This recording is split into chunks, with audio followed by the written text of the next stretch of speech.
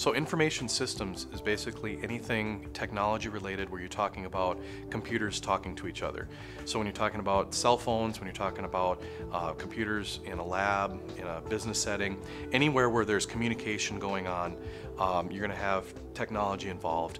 And information systems or information systems management is all about dealing with everything in between. Everything from the end user right on through the communication lines to the other end user.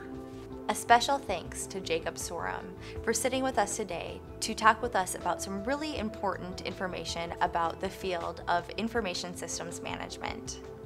So if this series really sparked an interest for you to want to pursue your degree or even educational opportunities or credentialing for information systems management, please visit www.rasmussen.edu.